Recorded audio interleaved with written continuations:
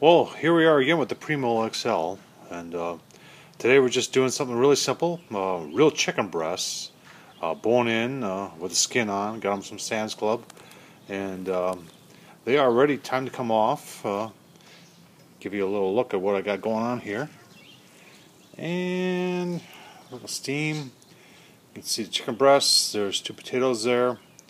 We got Sweet Baby Ray's. It has always on them, and it took about 3 hours.